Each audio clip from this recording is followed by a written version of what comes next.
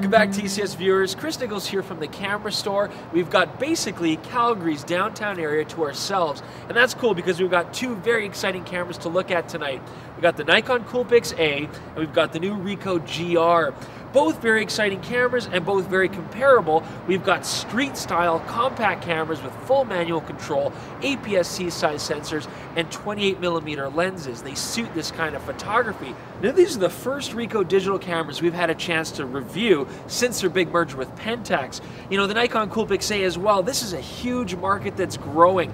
You know, you gotta remember, you've got cameras like the Fuji X100S, the XE, you know, the X Pro 1, you got Sony's RX1 and RX100s, even the Sigma DP cameras. You're welcome, Sigma. You know, this market's really exploding, and these are two new entries. It's exciting to see what these cameras can do. You know, before we get started, we look at what's different about these cameras. Let's just stop and take a look at what's the same. You know, very, very similar size and weight, almost identical. We've got very interesting 28mm 2.8 maximum aperture lenses here. I'm sure they'll both be very, very sharp. Same kind of APS-C size 16 megapixel sensor. We're going to see if there's any variance in image quality. You can get viewfinders for both. We've got very similar dial and layout controls, manual controls. Screen size is very similar. These cameras look almost like, I don't know, brother and sister. But in order to find out what's going to be down and gritty differences between these two, where are those differences really lying, we're going to get Chris Tait, who by the way is a huge Ricoh fan. I'm going to be gracious and let him use the Ricoh. Let's go find him and let's test these out and see what are the differences. Oh, here's Chris Tait finally. Hey, Chris Tait, how you doing, man? Okay. Thank you for finally showing up. A great photographer, yes. Punctual. But, you know, you're the big Ricoh geek here, and I know you've used the GR4 digital. You've even used the film versions of these, so I'm going to be nice and let you have this tonight. I've got the Coolpix A. Let's go do some challenges. Sound good? Sounds great to me. All right, Chris, now from a handling aspect, the cameras are like the same weight and size, right? We've already talked about that. Right. But I love this because if you're familiar with the Nikon SLR, you know, holding down the ISO, turning the dial, the menus, the I button, it's all the same as Nikon SLR. It's great. And it's got the down point of the SLR where you have to press and hold with both hands in order to change those settings, right? It's more ambidextrous. Shut your face. This way I get to whip it out super easily. I can set the settings individually and discreetly. It's very, very easy to do on the fly when we're out on the streets. So. Okay, well, fine, okay. The other thing I like about this is that I have much better grip on the camera. The little knobby thingy. I've got a bar, man. That's sweet. Look at that. It's so not comfortable at all. Okay. Yeah, okay. Now, what about screen? I mean, this thing's got a beautiful screen on it. You know, I've got just under a megapixel, you know, 1 million dots. I'm definitely punching in at more than 1 million on this one, so. No big. Yeah, okay. Nice battery in here, you know. 250 shots on full charge. To my 300. Fine. All right, Chris, so let's talk about the video mode on these two cameras. Now, we did shoot some video footage already. They're very comparable in image quality. And for you viewers at home, we've got some footage. We shot it all flat profile, and then we did grade it so you can see the difference there. But my camera has one big advantage over yours. I get full manual control, and you're like a point-and-shoot camera. Except you got to be really comfortable with your focus because you can't change it after you start recording. Which is stupid. Yes, it's ridiculous. I know. And yours is going to autofocus. You know, I mean, I also do have an ND filter. You do have an ND filter. Which is pretty handy. Okay, fine. But I mean, I could put an ND filter on this.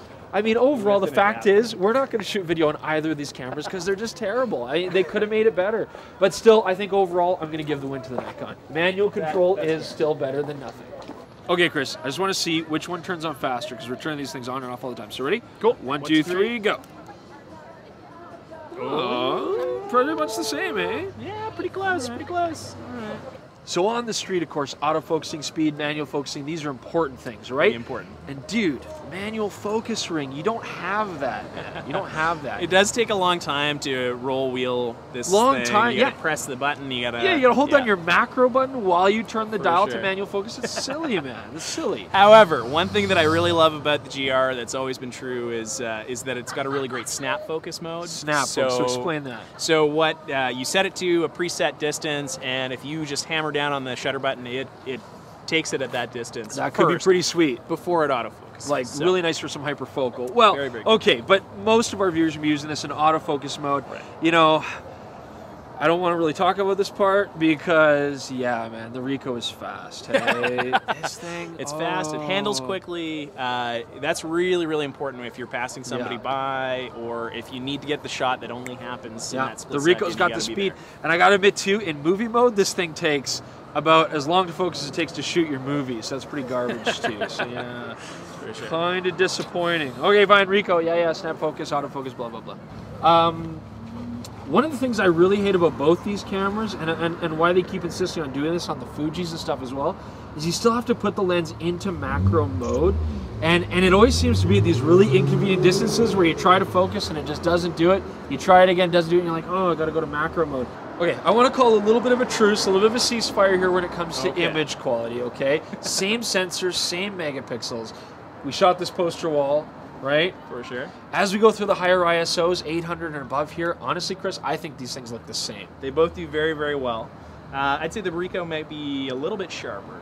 I guess you would say that, wouldn't you? Okay, Well, yeah, fine. Okay, well, okay, but JPEGs, we all know the Nikon does beautiful JPEGs out of the box, and any Pentax or Pentax-related product kind of sucks at JPEGs, doesn't it? But the JPEG processing, way, way more options to do it on the Ricoh than the Nikon. Yeah, so it sounds like you don't want to do a ceasefire. So yeah. Well, yeah, okay, so you shoot, back off. you shoot in RAW, go to your playback, try to zoom in. touche.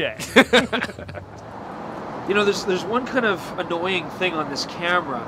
You know, we're kind of midway through our shoot here, and if I want to get into movie mode, you'd think there'd be a dial on top or something, a movie dial on top. Now, I know the secret now. I hit the I button, and I go into my drive mode, past continuous, and it's hidden, and there's movie recording, and that's how I get into movie recording. It's the first time I've ever seen that on an Nikon camera like that. Now, I got to know where to find that. So, and once you know where it is, it's not hard to use it. But Jordan tried to do this, not knowing where it was, took him hours, all right? I mean, he was mad. Anyways, once you find it, it's fine, but getting it in the first place, yikes. So, you've been warned. So, Jordan, now that Chris is out of earshot momentarily here, just got to say, autofocus at low light, not really doing it for me on this Ricoh right now. So I'm going to set it to manual focus, and that's gonna speed things up a little bit here for us. Now, I don't want Chris Tait to hear this part, okay, but the manual focus on this camera, I found a problem. You know, if I gently touch it, it's nice and smooth, no problems, butter smooth.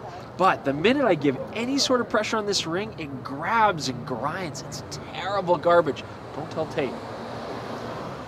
So Chris, how do you feel about the 28 focal length on these You know, guys? I like 28 millimeters. I think it's wide enough to be interesting. I do enjoy it, Yeah. but I'm more of a 50 millimeter kind of guy. I like the versatility. Fair enough. I find actually 28's a bit non-committal. It's wide, but it's not wide enough. I really like that this has a 21 adapter. I much prefer 21. I want an Forces you to adapter. get close, and unfortunately, it is quite bulky. Right. But it also has a 35 punch-in, so it's not quite 50, but it does give you a little bit. But still, that lets you visualize and frame, whereas I've got to crop afterwards. Yeah. Exactly. So Jordan, I hate to sound like a broken record, but it's really hard to shoot street with the camera crew around. You did that last time, hey? So should we just take off? Yeah, let's do that. Bye.